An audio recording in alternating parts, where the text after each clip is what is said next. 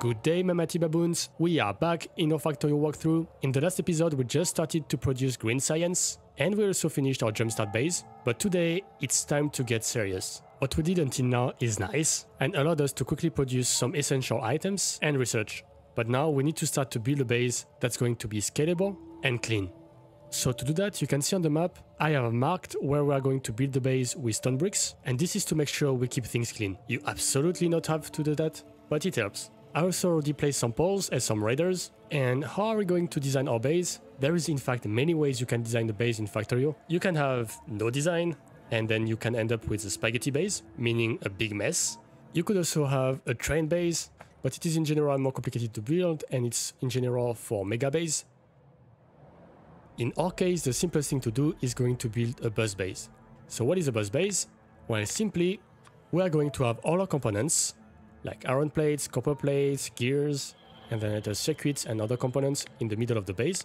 And then around that bus, at the top and the bottom, we will have the actual assembling machines, research, and smelting operations. So we have these 50 by 50 squares. The bus will go through the squares in the middle, and then at the top, I'm going to have iron copper smelting, and later we'll also get iron smelting there, so I will need 100 by 100 square. It will take 4 squares in total. And at the source, we are going to have copper smelting. So same thing, it's going to take 100 by 100 tiles, because we are also going to smelt stones here. And then as we progress east, we are going to produce more and more complex components. So at the beginning, we are going to start with iron gears and circuits. Around here, it's going to probably be science, and for the rest, we will see later.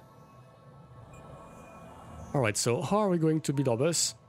You want to build it in a way that it's easy to take components from it, and also easy to put back components into it.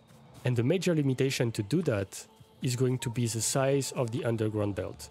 So currently with the yellow belts, the underground belts can only go underground 4 tiles away. You see? So that means at the beginning, the lanes on the bus are going to be grouped 4 by 4. Now, because I want this base to be scalable, I want to make sure I put enough belts for the component I am building, even though I'm not using all of them at the moment. So for example, for the copper plates, I'm going to want 4 belts, and same thing for the copper plates. And that's because we are going to use a ton of them during our playthrough. And you might wonder, how do I know that? How do I know that I need 4 lanes of copper plate and 4 lanes of iron plates? Well, unfortunately, that's just experience. And I only know that because I made a mistake to don't put 4 lanes before, and my base was severely limited later on when I tried to scale things up. In fact, the first thing we need to do is to scale up our power generation. It seems fine right now, but it's because it's not smelting anything. Because I did a few radar, and each radar consumes 300 kilowatts, we are not producing enough electricity. At the same time, let me choose a research. What are we going to take? I think electronics is a good choice.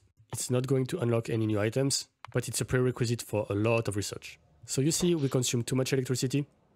So let's build a few boilers and steam engines, and I am going to double our production.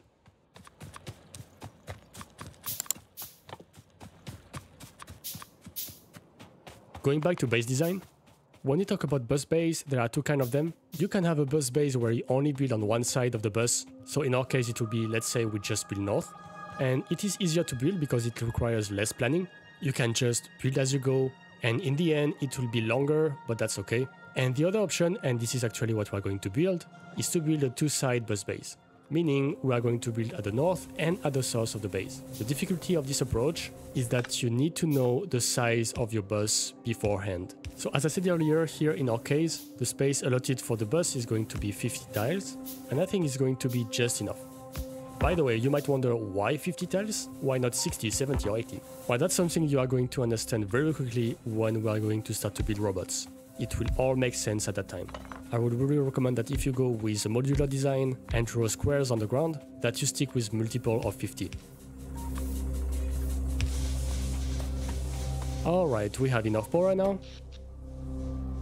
Just to be sure that we have enough coal, I'm going to put down some more miners.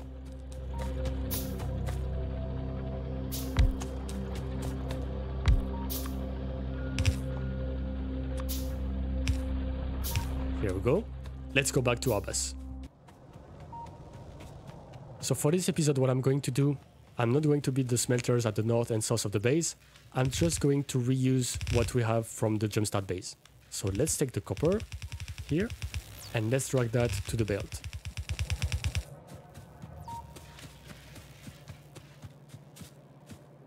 Let's do the same thing with iron.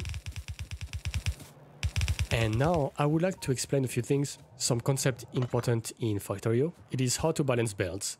When you start to have 4 lanes like that, what's going to start to happen is that you are going to start to draw more components from one lane than from the others. And in the end, what you will see is an empty lane and 3 full lanes. And that's not efficient at all. What you want is something balanced on the 4 lanes.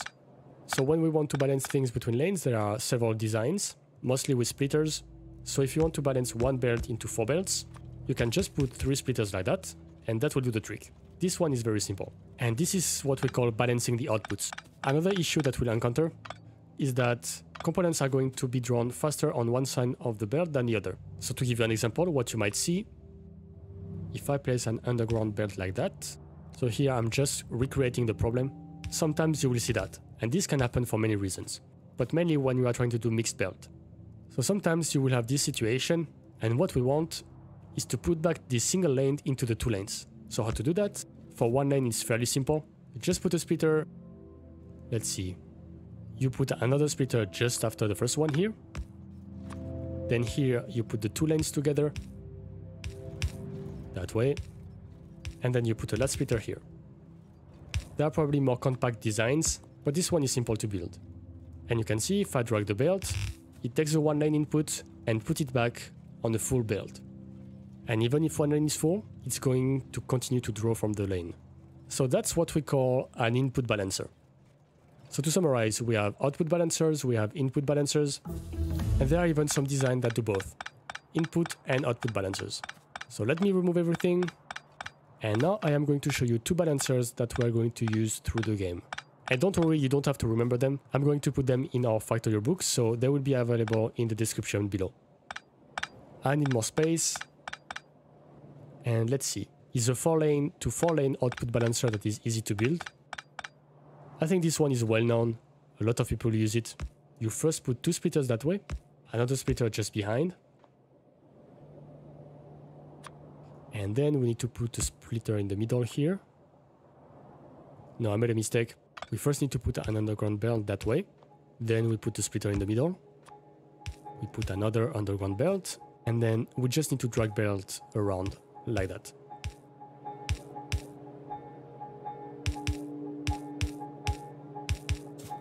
And finally, we need to put 2 splitters at the end.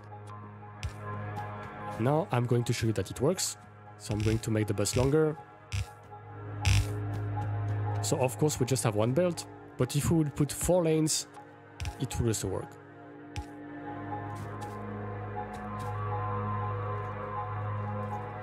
And so you can see as the plates go through, they are balanced on all the belts. So this design is great because it's just 4 tiles wide. However, the issue is that it's not an input balancer. So let me show you. If I put a belt with only 1 lane,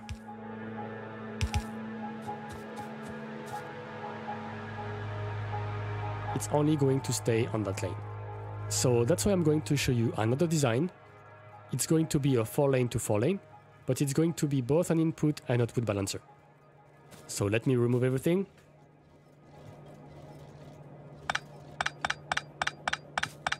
At the same time, we can select the next research.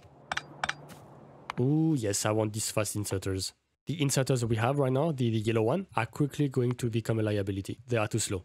So this one is going to be a little more complicated to build, and it's not for me. I don't remember where I saw this design first, but I really like it. So it starts the same with the output balancer. We put 3 splitters that way, but now we need to put belts out that way.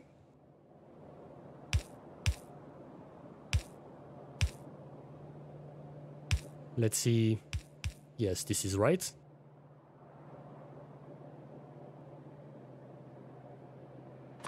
Then we want to put 2 other splitters this way.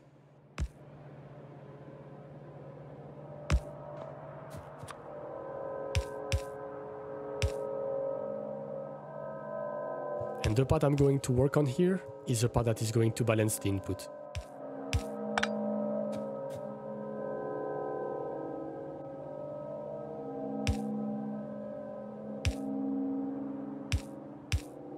So to balance the input, we need to put this underground belt this way.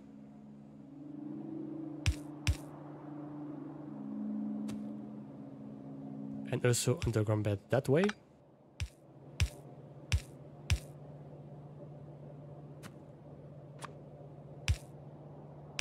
And then finally, we just need to put 3 splitters at the exit. So let's see if it works.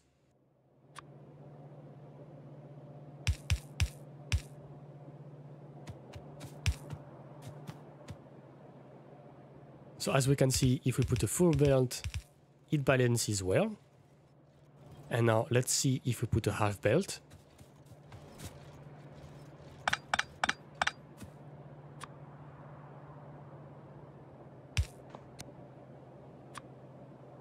I need more space on the belt.